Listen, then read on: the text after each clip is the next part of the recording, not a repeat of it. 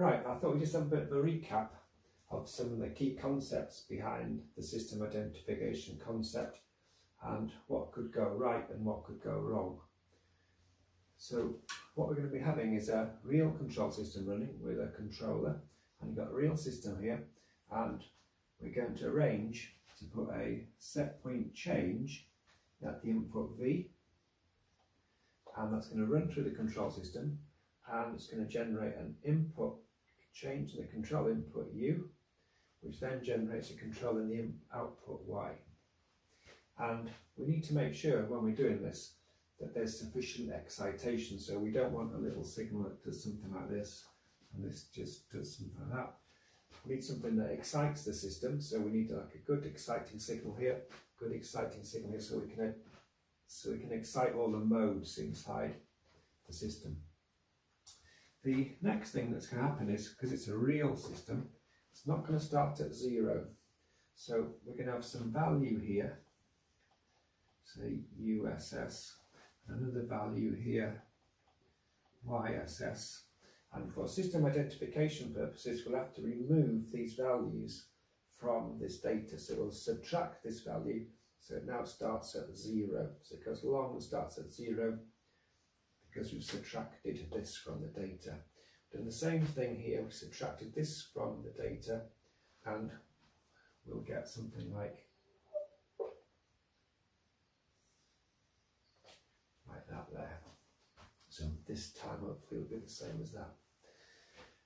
Now what we can do now is we can use different methods for modelling the transfer function. So we could do trial and error, or we could use the MATLAB system identification toolbox. And one of the issues here now is you've got to choose the transfer function. So in the transfer function, GS, we've got zeros and we've got poles, and so you've got to choose how many poles and zeros you have. Now in simple systems, let's say first order, second or third order systems, you could, with no zeros, you could choose that. But if the system has some zeros in, or it's higher order, then it's quite tricky to intervene on a human level just to choose numbers. So then that's where the system identification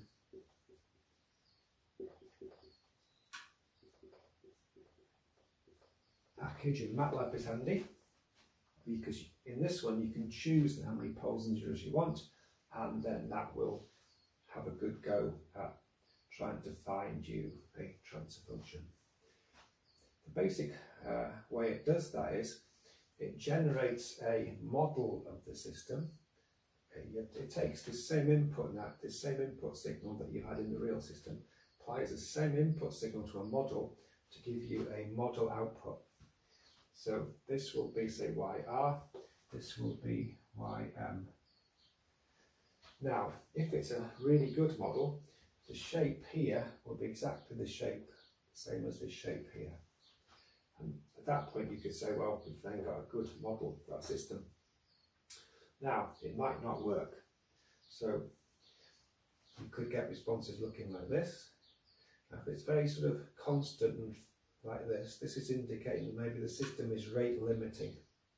So that means that it's got a maximum amount it can go up, and so rather than sort of have a fast response, it might start to just have a constant rate which is slower than the real system. This might indicate some degree of rate limiting, or you might just get a response that's far too slow, or you might get one that's like completely unstable or misbehaving. So if it's looking similar to the two, that's giving an idea that the transfer function is good. If you're getting a model mismatch, it's indicating that the model that you've chosen isn't really suitable. Now, there are lots of reasons for model mismatch. You could have the number of poles and zeros weren't correct. There might be some non-linear features in this system which aren't reflected in the model.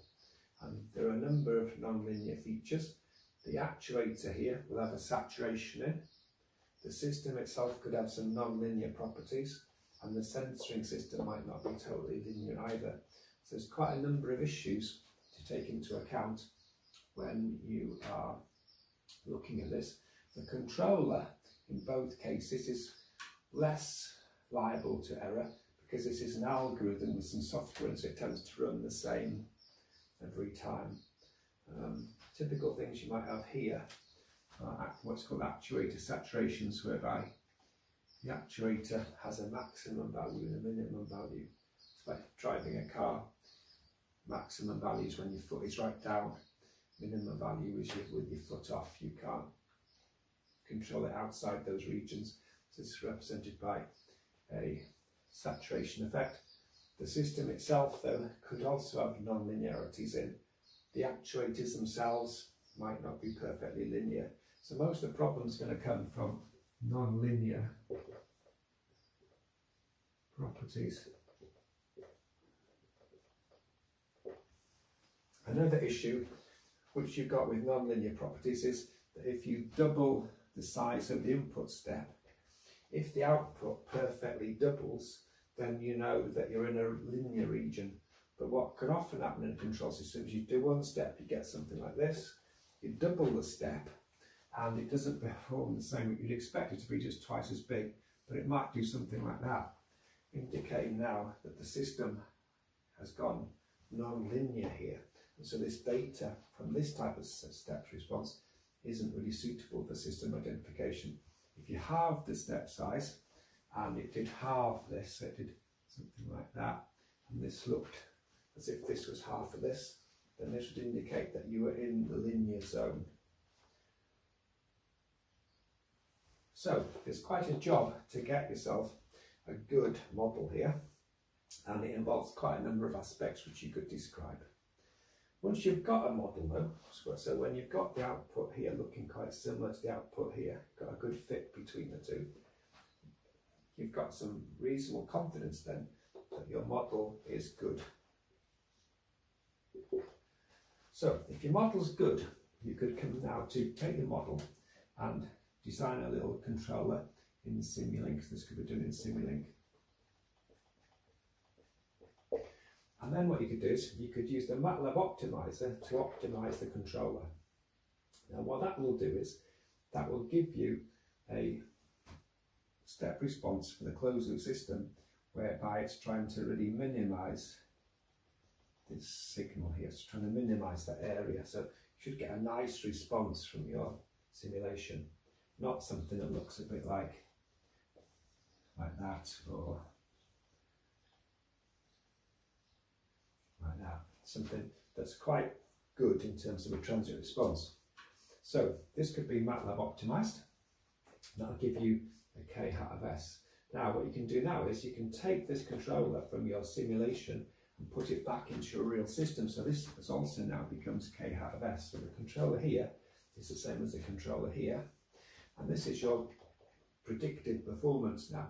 So if we now run this system for real,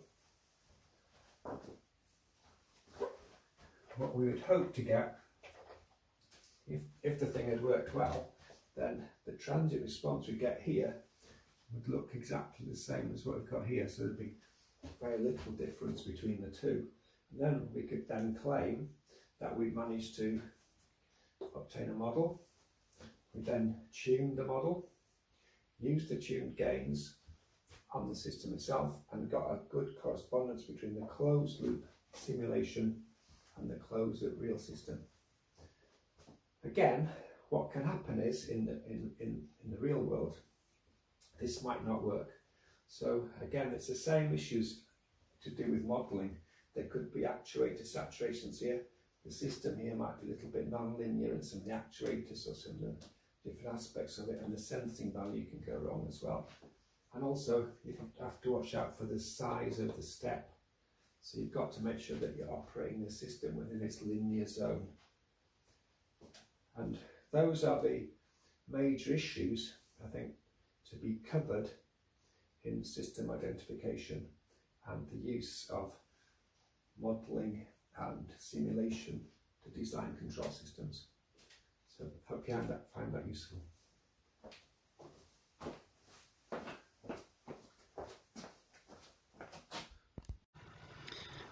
Okay, so this is just explaining how the MATLAB System Identification Toolbox works. And this is what the package front end looks like. To run it, you type in System Identification with a little s there and a capital I here. You type that in at the MATLAB prompt, and this thing then pops up. And from this, you can choose the number of poles and zeros you want in your transfer function.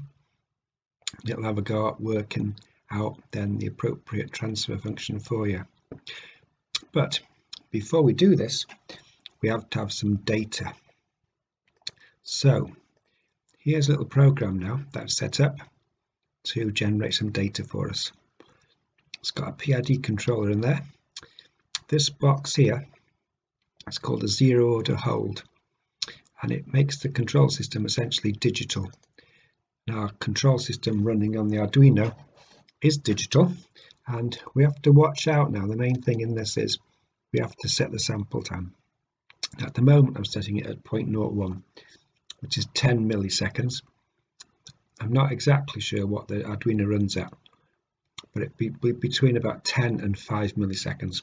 So you'd have to know that and type that in here, but for the moment we'll assume it's 0.01. And here is the transfer function now. Now this is my known transfer function, and in this particular case it's like the example we've done. This is a continuous time transfer function, 2s plus 1 over s squared plus 3s plus 2. I can also add into this a bit of noise, but at the moment I'm going to put 0 noise in here. So I'll just put a 0 in there, so it's got no noise. You can add noise in to see the effect of noise on the accuracy of identifying the transfer function. Now the two things that output is this is I've got a PID in here. I've just chosen the PID so as I get a reasonable sort of transient response from the system. If we run the simulation, then this is the shape of the transient response. We don't want a flat one, we want one with a little bit of oscillation, so it's better to have a bit of oscillation for system identification. And here this box needs carefully setting up. The sample time has to be set up, the variable has to be set up as an array here, and this is where you put the name in. So whatever name you put in there, you'll then get the name out dot whatever that is. So if you call that Bill, it'd be out dot Bill, or Ben, it'd be out dot Ben. Then when you've set all these things up, click on OK, and then do the same for this one. So I've called this Y, I've set it as an array, and I've put the sample time as 0.01. If you get the sample times wrong, it'll all go wrong. Then when you run this simulation, what it does is it writes out.u and out.y into workspace. And then the system identification package then can use those bits of data to try and figure out this transfer function here. Now in the Arduino, we're going to have to convert this transfer function from a GS into a GZ. But that is in some PowerPoints, which we'll come to as well. So if we go back to here now, this is the MATLAB command line. If I print out here out.u, then this is the signal there. So if I type in now system with a capital I,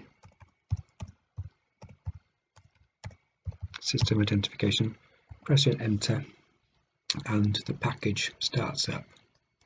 So here's the package here. So what we could do next is we've got to run the package. So going to import data and time domain data. And then you've got to put the names of the variables in workspace here. So it's going to be out.u is the input, and out.y is the output. And go down here now, the sample time needs to be set as well, 0.01. So we've got the variables right, time domain, and we click on the import button here, and that now imports the data. We can click close. So here's the data for us now. Now if we can load in more data, and the data you want, you just click on this and drag it here. So in this case we just drag that there, it's already done for us.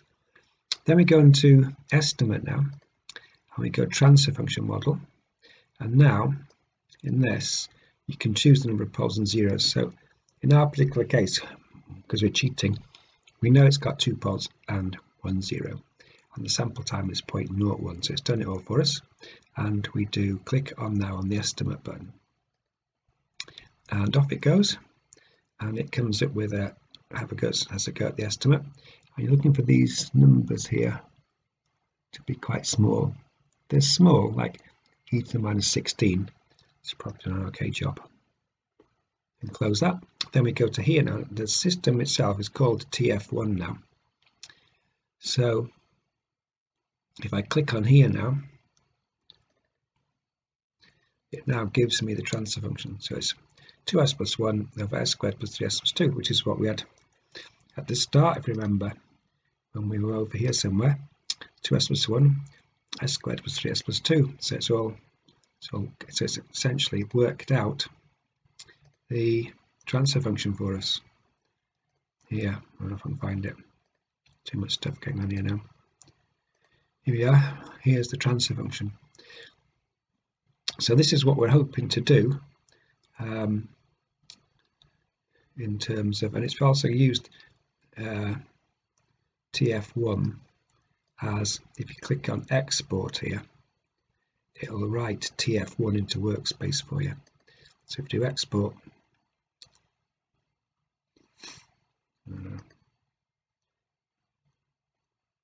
I clicked it twice, I didn't like it.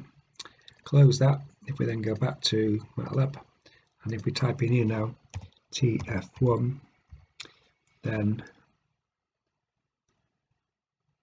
it's giving us some information, but not what I was expecting to see. Let's try ZPK TF1. There we go. So if we type in ZPK TF1, it now gives us the transfer function. So that's what it's identified, which is what we had. Notice it's now blocked me off out of the thing, which is a bit of a nuisance. I'm just going to close that down. Now, if we go back to here, in our particular case, this is going to work like this. But in a real system, you might have noise as well. So when noise, system identification doesn't work quite as well. So if we say 0.02, that's 2% noise in here. And now run this one. Now if we look at the output, we can now see we've got a bit of a noisy signal. There's a bit of noise on this, and so this now will, with noise in, the system identification routine works, but doesn't work as perfectly. So this is what's worth bearing in mind. So go back to here now to our system identification and do input data. So we've got a new set of data now, a time domain, sorry, and it's the same stuff. And so we input, and this time it's like representing it's a bit more noisy data, so we can drag that data down to here. So it's got it in here now, just dragged it across. Then we can do estimate and transfer function, and we go for 2 poles and 1 0, same as did before. Estimate, and then close, and close that. So this is the new one, TF2 now. So if we now click on this one, you can see now it's not exactly 2, and that's not exactly 1, and that's not exactly 2, and that's not exactly 3. So it's not bad, but it's gone off of it because of the noise. So noise can corrupt it slightly. The other thing in a real system which you don't know is you don't know how many poles and zeros to choose. So we could have chosen, for instance, 3 poles and say and 1 0, or no zeros even, so just 3 poles. So start again, transfer function, go 3 and 0s. This is not the right sort of model now, is it? 3 poles, and estimate, and this time you see some of these numbers here are quite big. They're not 0 because it's not been able to do such a good job. So now if we look at this one, it's now come up with this model. So it's probably not as good a model. The only way to check out the model would be to take this model and run it alongside your simulation. So you could do that if you go down here. Just go up here and we do export. And it's called TF3, isn't it? So if we go into workspace here now and do ZPK TF3, then this is where it's modelled it. This isn't too far off, is it? S squared plus 3s plus 2. It's got a pole here almost at the origin, and this game has lost a 0 here, so it's had a go, but probably this model now isn't that good. If you want to see how good the model was, you'd have to go back to here and put it in here, or ideally put another model, put the model in alongside it here. So put a little, copy this, feed this into this, and feed that into there. And unfortunately the university is trying to get me to, doesn't like it. Come back later. Let it come back later, shall we? Let me just show you what I mean. So we took this and did a copy and then did a paste. This university stuff now is getting out of control. Paste. We could put that, say, there. Then we'd feed this the same signal as we've got into there, and it's the scope. Just keeping on trying now. I'll have to get the numbers for it. Let's just go to the scope, and the signals and ports, and numbers of ports 2, and then connect that up into there like that. So what happens at the moment, that both these models are the same, so when we run it, we get the two outputs sitting on top of each other. But if we change this now to what we had before from the system identification, let's have a look where that was.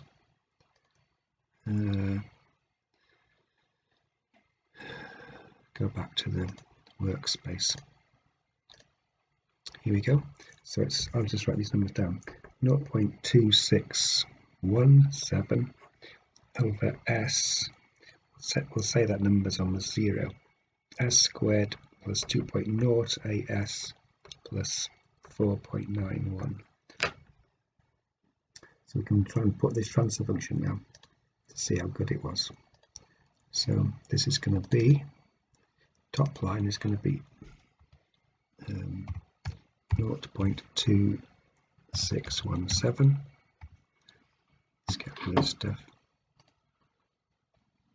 0.2617, and then the bottom line is going to be 1, 2.08, 4.90, and that'll give me the right effect.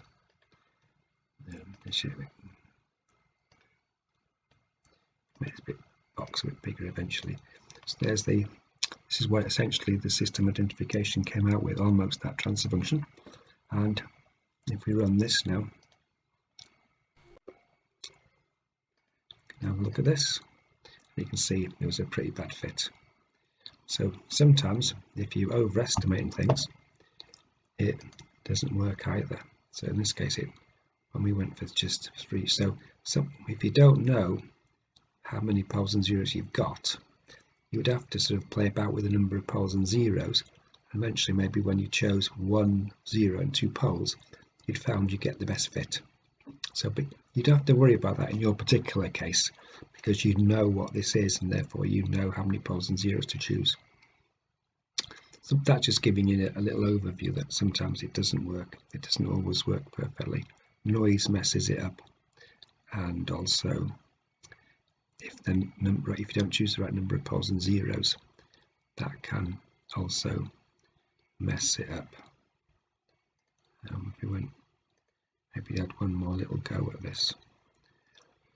If we go estimate transfer functions, we could go for, say, 2 poles and 3 or 2 zeros and 3 poles. So it's like overestimating what we're doing. And so it's back to front. So that should be number of poles was 3, because I wasn't reading properly, and the number of zeros was 2. So we estimate that, and then close. And then this is this one here. So we now click on this one. Then let's come up with this. So the trouble with this now is because it's coming back as a fact, it's not factorized, so you can't really tell what's going on. So if you do export to, let's pull this up a bit here, export, and it's called TF4. So now if we go into workspace and we now do ZPK TF4,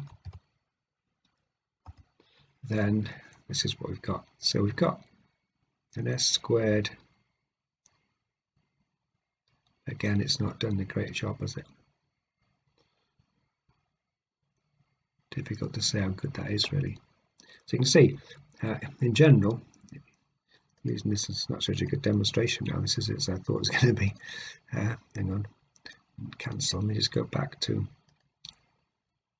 this again. Let's put the noise down to 0. That might give us a better chance. So if we run this again, that's with no noise. Go back to here, do import data, time domain, import, close, and that's this one here. Drag this one into here, then do estimate transfer function model. This time we're going to go for 3 and 2. That's 3 poles, 2 zeros. Do an estimate. These numbers look quite small now, so it looks quite promising. And then this is TF5, so this is TF5 now. So it's got 2 zeros, 3 poles. But again, the problem is you can't tell what they are. So if we do export and then close this down, then we go back to here, go into the workspace. If I now do ZPK, which is ZPK TF5, I can't remember what it's called now, but anyway, let's go for this one. So this time it's come up with these two have cancelled perfectly, and then there's the S plus 2, which is the S plus, that gives us the S squared, sorry about this, that gives us the S squared plus 3S plus 2, and there's the 2S, so it's actually worked this time. So it's overestimate the poles and zeros, and when that happens you get a pole zero cancellation. So notice if you overestimate the poles and zeros perfectly, you get a pole zero cancellation if there's no noise. If there's noise in though, they won't cancel, and so it'll make this transfer function more complicated again. But I think the main point is that you can use this package quite simply to use it as a verification tool.